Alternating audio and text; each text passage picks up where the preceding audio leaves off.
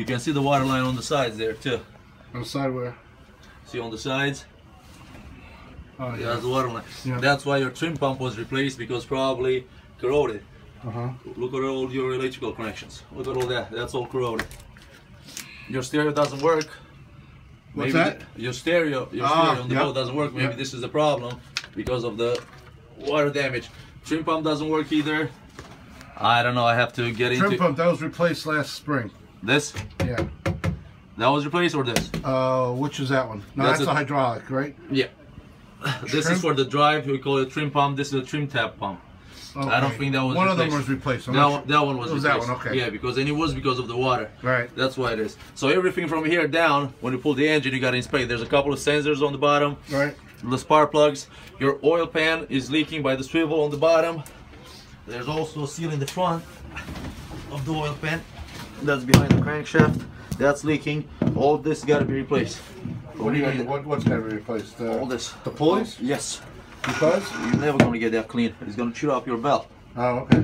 Your belt is already chewed up because the alternator seized. It's barely turning. I had to free it up by hand, but you can hear it. And what would have seized that? That wasn't underwater, was it? No, but probably when you're running it with half of it in the water, Yeah. it sprays water all over the place. Ah. So it got in it. This is, you can hear how that sounds. That's got to be replaced because the seals in there, they go bad. On the other side, this side, the same thing. You can see the water line high.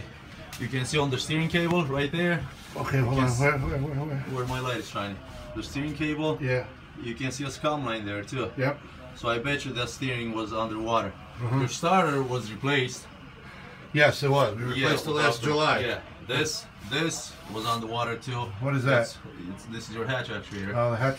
That's your cool fuel was underwater. You can see the salt buildup in the back of it. Yep.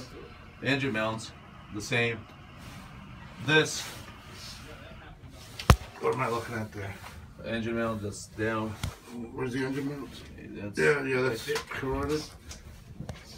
Your exhaust looks like it's leaking if you look at the back of it.